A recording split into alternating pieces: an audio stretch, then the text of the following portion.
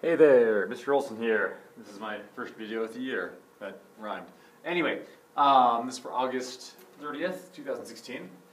I decided not to make videos for the previous days on that because we had mostly review, but this is our first new stuff for 8th grade math. So, let's get right to it. For all my videos, you want to take notes on everything that we do and write down those notes, and then show me the notes, and then you'll get credit for the days that you missed. Sound good? I think it sounds good. I might occasionally give you problems that I'll tell you to work out on your own, but for the most part we'll go over it and you can see kind of what we're doing, and yeah. So, problem number 1. A plus 3 equals 7. Solve these equations, check your answers by substitutions. Let's go over this. Pause the video, try these out. That's always what I'll tell you in every video, repeatedly. Pause the video, try it out on your own, then press play. Okay, a plus 3 equals 7. So we'll subtract 3 from each side. A equals 4. Yay. Remember, you're always doing opposite operations. If we have a plus 3, we'll have to do a minus 3 to get rid of that. So a equals 4. Now we're going to substitute to check our answer. Put the 4 in for a. 4 plus 3 equals 7. And then 4 plus 3, that is 7. 7 equals 7. Yay. Whenever you're checking a solution, you should always make it obvious that your solution is correct. If we only get to this step right here, that's not as obvious as this one where it's the exact same thing on both sides. I have students with more complicated equations where you might have something like 3 times 4 plus 2 is equal to 5 times 4 plus 1 minus 2 or whatever. And they put a check mark by that because obviously these two things are equal to each other, right? It's not really obvious, is it? In fact, they're not even equal. You not just put in the number and say, yep, it's good. You put in the number and solve it to where you can show that they are, in fact, the same. Let's say we made a mistake on this problem. Our brain wasn't working as well as we'd like it to. We ended up getting that a equals 5. If we substitute that, we'd have 5 plus 3 equals 7. 5 plus 3 equals 8. Those are not the same. So that means something is wrong here. That's why we check our answers, is because it gives us a chance to know if we're right or not. If we aren't, then we catch that. If we are, then we know that we are.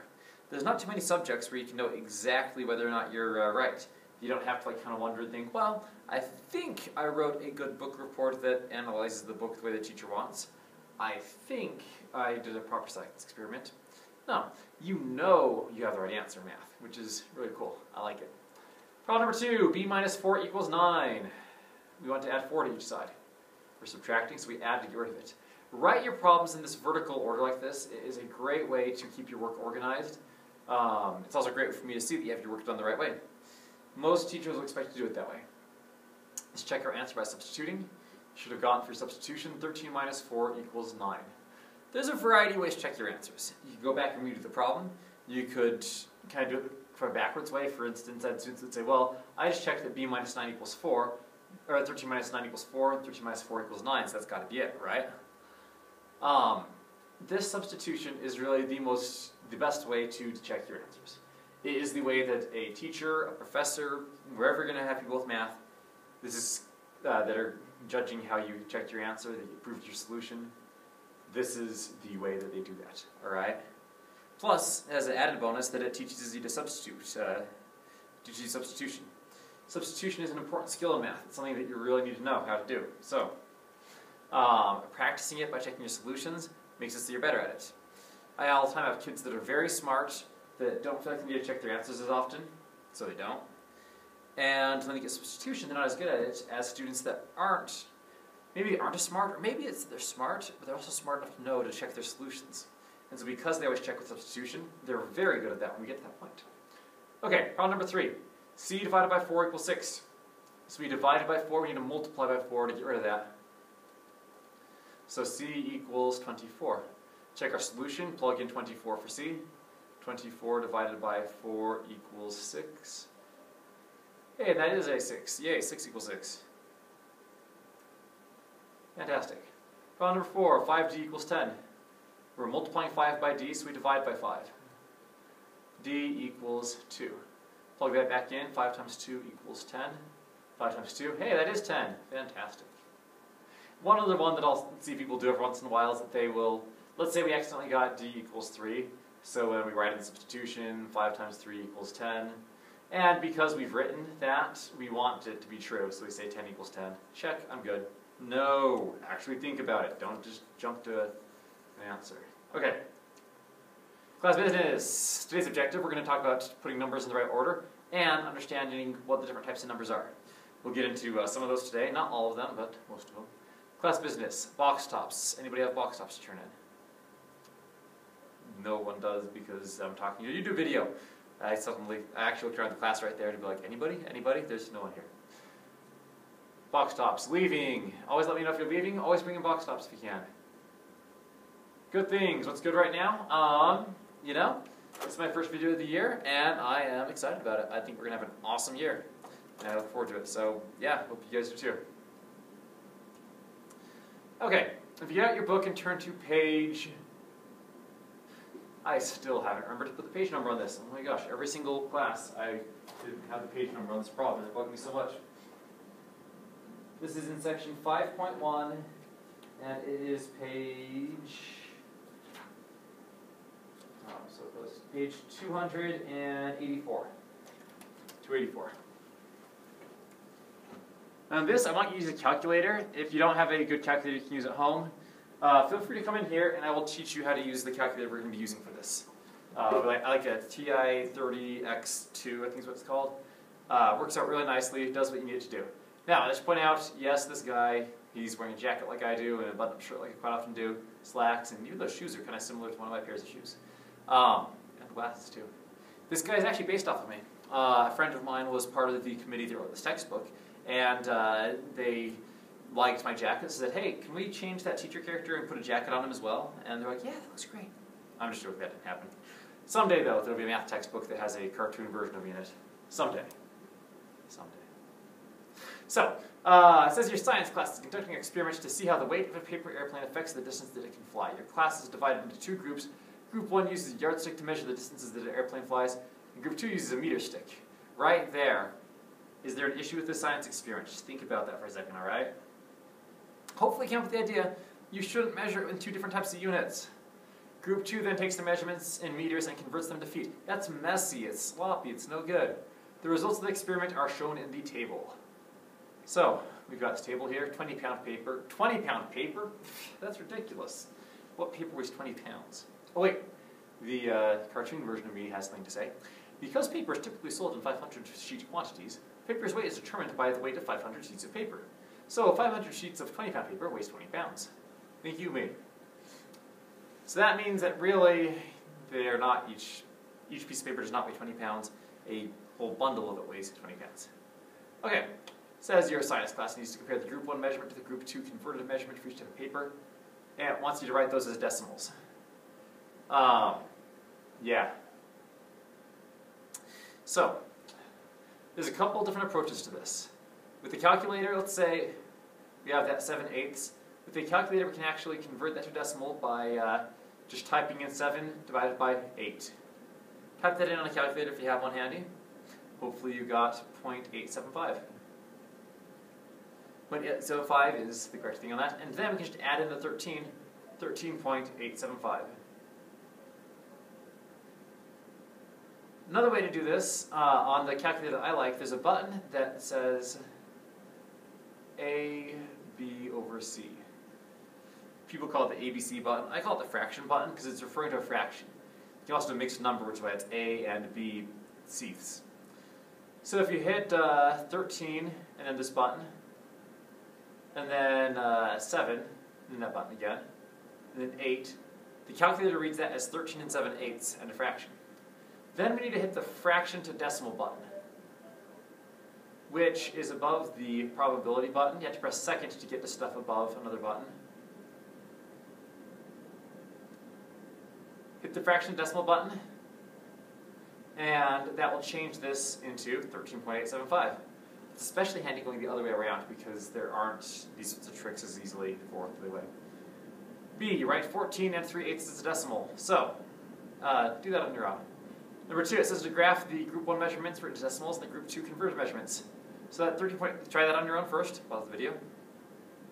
Okay, so 13.875, that's between 13.8 and 13.9. Which is it closer to? Hopefully you said 13.9. Or thought it if you're not big into talking to a YouTube video. Let's label that. The point of that is group 1. And that's their 20-pound paper, so G1, 20. Group 2 had 13.9, so that would be right here. G2, 20. Find the decimals for this one and graph both of those. And yeah, I'll expect to see that when you show me your notes. Alright? So in your notes, you're going to show me your warm-up. You'll show me this stuff on this page. And you'll show me the crazy stuff we're about to talk about now. So, think about like simple numbers. I want you to make a list of a couple of simple numbers, alright? Write down a couple of them. Okay. What you hopefully listed are what I call them natural numbers because that's what they're called. That's actually their name. Natural numbers.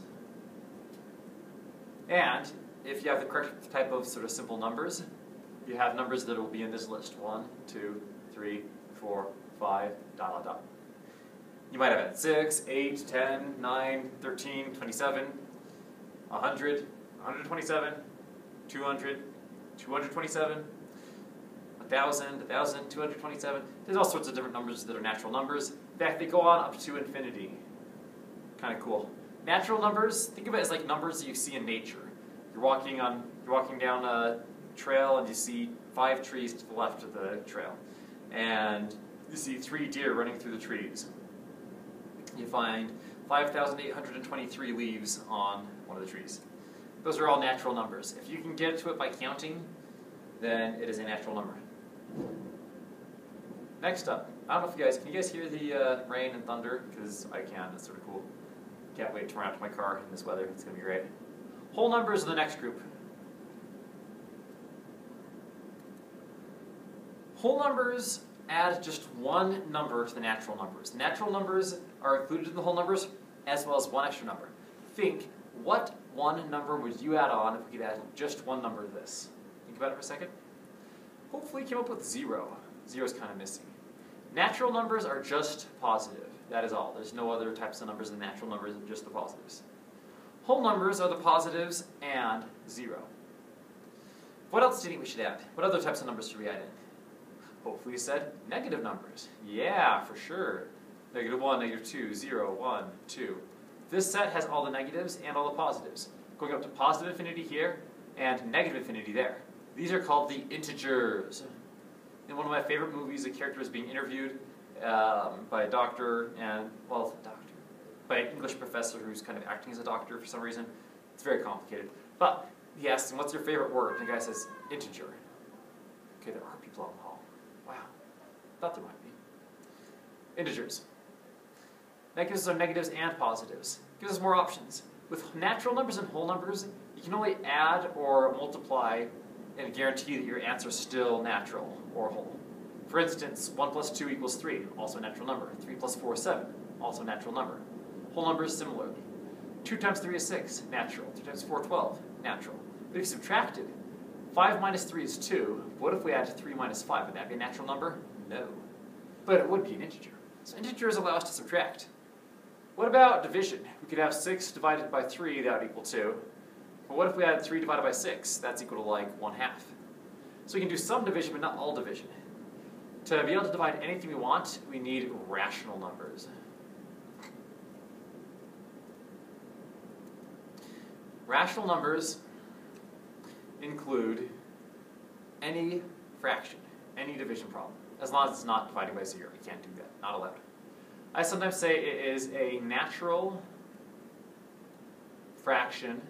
That means a fraction over natural number. All these ones. That means no zeros. A natural fraction of an integer.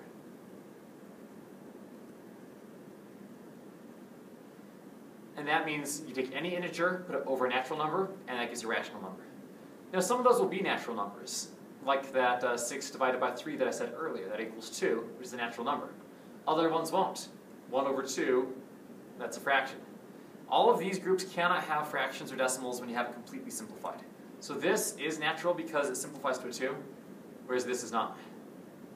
Because it doesn't simplify to anything else, it is just that. Now if we were to change that to a decimal, what is the decimal for 1/2? 0.5. We can have decimals as well in rational numbers. If it's written as a decimal, it should be a decimal that ends like this. That doesn't go on forever. Decimals that end. So natural fractions of integers. I'm going to change the wording on that, sorry. By the way, you should have all of this written down. I should be able to see this in your notes. I should even see where you erased because I changed it from natural fraction of an integer to natural fractions of integers. Decimals that end. And we also have some decimals that repeat forever and ever and ever. 1 over 3 is equal to 0.3 repeating. Decimals that repeat.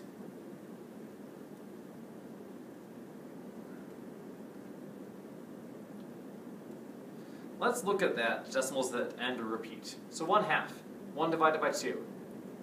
Long division. Long division is important, you should remember it. You'll use it in a couple of years when you do polynomial division. And if you've forgotten how to do regular long division, it's going to be a lot more difficult to do polynomial. So, how many times does 2 go into 1? 0. Add a 0 here, 10. How many times does 2 go into 10? 5 times. 5 times 2 is 10. Subtract, we get 0. That means there's no remainder, and we are done. So 1 over 2 equals 0.5. On the other hand, what if we had something like 1 over 3? 3 goes into 1, 0 times. Add a 0, 10. 3 goes into 10, 3 times. 3 times 3 is 9. Subtract that. We get a 1. Bring down a 0. 3 goes into 10, 3 times. 3 times 3 is 9. Subtract that. We get a 1. Bring down another 0. 3 goes into 10, 3 times. 3 times 3 is 9. Subtract that. We get a 1. Hey, it's giving the same thing over and over again. This is what we call a repeating fraction, a repeating decimal. As soon as you get to where you have the same remainder as you started with, or as you've had earlier in the problem, then you are repeating. So really we could just do, let me erase what we don't need. We could just get to this point right here, and we would know that that repeats. Since it goes back to what we started with, the whole thing repeats. If it only goes back to something we had a few steps in, not the whole thing repeats. Let's look at an example of that. 1 divided by 6. 6 goes into 1, how many times? 0. 6 goes into 10, how many times? Once. 1 times 6 is 6. Subtract that, 4. You get a 0. 6 goes into 40 how many times? 6. 6 times 6, 36. We're going to give us a 4. We have a 4 like we had earlier, so it's not repeating the whole thing. If you're ever unsure, just get one more digit. 6 goes into 40 how many times? 6. Oh look, the 6 is repeating, but not the 1. So we put a bar just over the 6, and not over the 1. Okay, try finding the decimal for the following fractions. Let's go with 3/8. And remember, you put the top number on the inside there, bottom number on the outside. 3/8, 1/12, and 4/9. So how many times does 8 fit into 3? Oh, try this on your own, pause the video. And we're back. 8 goes into 3 0 times. Add a 0, it goes into 30 3 times. 3 times 8, 24, subtract that, we get a 6. 8 goes into 60 how many times? 7. 7 times 8 is 56. Subtract that, we get a 4. 8 goes into 40 how many times? 5. 5 times 8 is 40. Subtract that, we have a 0, and we are done. 3/8, 0.375. 1/12, that one, do on your own. 4/9, let's look at that. 4 divided by 9. 9 goes into 4 0 times. Now it goes into 40 4 times. 4 times 9, 36. Subtract that, we get a 4. Oh, it's repeating. 0.4 repeating. That's kind of convenient. 4/9, 0.4 repeating. I like it. Let's now look at changing it back. This is going to be kind of complicated, but follow along as best as you can. Alright? So, let's say we had, I don't know, 0.5 repeating. Why not? And we're going to say that 0.5 repeating, that is x. We know that some number is equal to 0.5 repeating. Alright? We don't know what that number is, but it's a fraction. Well, we want it to be a fraction.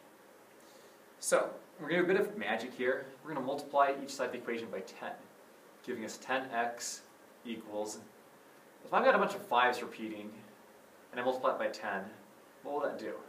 Think about how multiplying by 10 affects the decimal place. Hopefully come up with, it'll move to the right by 1, which gives us 5.5 repeating. Now we're going to subtract these two equations. 10x minus x equals 9x. By the way, you can always subtract two equations. Don't believe me? Watch.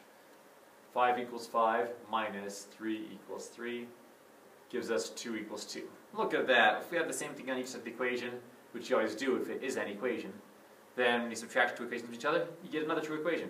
Yay! So 9x equals, let's look at this, 5.5 repeating minus 0.5 repeating, what would that be? 5.